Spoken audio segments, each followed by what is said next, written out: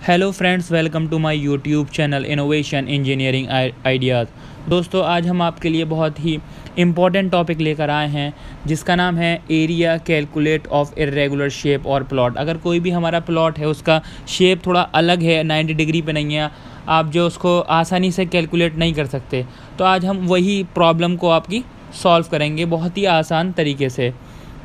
तो दोस्तों, तो शुरू करते हैं इस वीडियो को। तो आप कैलकुलेट करेंगे, जैसे कि आप देख पा रहे हैं ये हमारा एक शेप है दोस्तों, जो कि जिसकी सारी डायमेंशन अलग है, जो कि एक इर्रेगुलर, इस चीज़ को हम इर्रेगुलर शेप कहते हैं।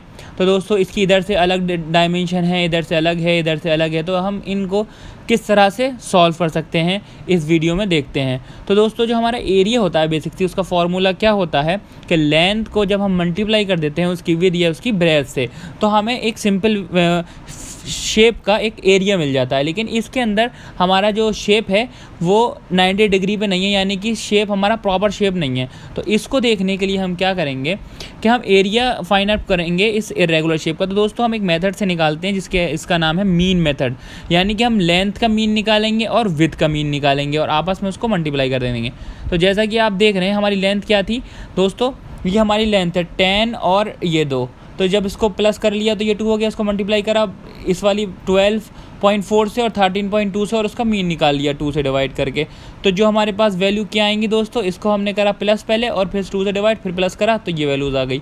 फिर इसके बाद हम इसको सॉल्व कर लेंगे, तो 9.4 आए, 12.28 आया। इसी तरह से अब जो इसका आंसर आएगा, ये इस फिगर का दोस्तों एरिया निकल आया। एक और बात दोस्तों जो कि जानने आपके लिए ज़रूरी है, ये जो है ये अप्रॉक्स है, ना कि एक्यूरेट।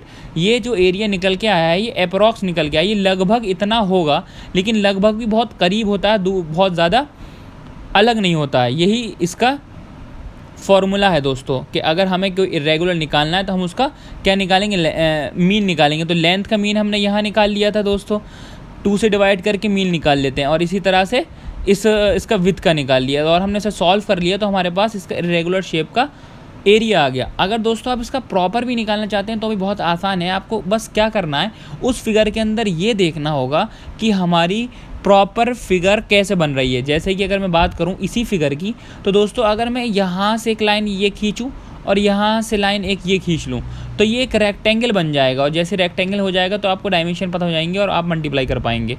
तो दोस्तों, अगर आपको हमारी वीडियो अच्छी लगी है तो आप हमारे चैनल को सब्सक्राइब करें, और आपको इस वीडियो में कुछ भी बुरा लगा हो तो ज़रूर हमें कमेंट करके ज़रूर बताएं कि आपको क्या बुरा लगा है। दोस्तों, अगर आप भी अपना हाउस डिज़ाइन अब से हमसे करवाना चाहते हैं तो आप भी हमें अपने प्लॉट का साइज़ दे सकते हैं, क्योंकि हम हाउस डिज़ाइन भी करते हैं। तो थैंक्स फॉर वॉचिंग दोस्तों, थैंक यू सो मच।